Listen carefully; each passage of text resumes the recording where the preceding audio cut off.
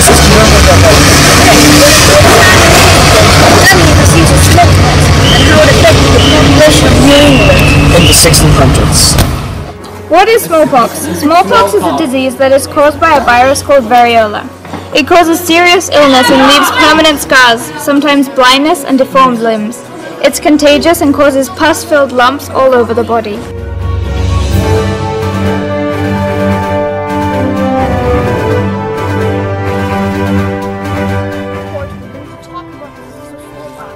How it works, how it gets transmitted, and some symptoms.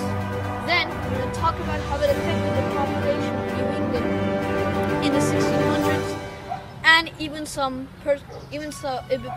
a bit of information about New England itself. Now, Dr. Juan Quintero is going to teach us things about how smallpox is transmitted and how it works. Let's listen to it.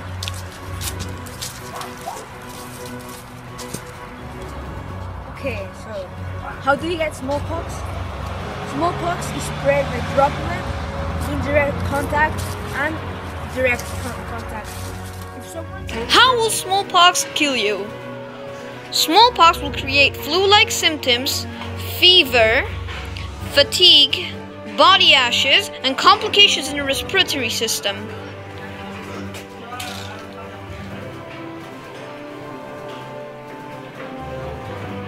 It will also cause infection, scarring, blindness, and it has a 30% rate of fatality. With smallpox, coughs, or sneezes next to you will probably acquire that disease. Where does smallpox come from? Okay, so the earliest traces of smallpox date back at least 3,000 years ago at the Egyptian times, because there were signs of smallpox in mummies. Some sources say that smallpox also originated from India. Smallpox later on, when it was already an epidemic, spread around the whole world except for Australia. It killed more than 400,000 people, and it was eradicated by the World Health Organization in the 1980s. Smallpox wiped out a lot of the population and killed 9/10 of the people it infected. At one point it got so bad that diseases were killing more Americans than weapons were. Here's a graph showing the deaths per million people and what happened when the vaccination was introduced. Smallpox has been eradicated, but people fear that someone may bring smallpox back and use it as a weapon against other countries. There are vaccines against smallpox today, which is part of the reason why it has been eradicated. The vaccine for smallpox was the first vaccine ever made. Create calories to eradicate the new disease, smallpox. The first vaccination was created in 1798 by Edward Jenner.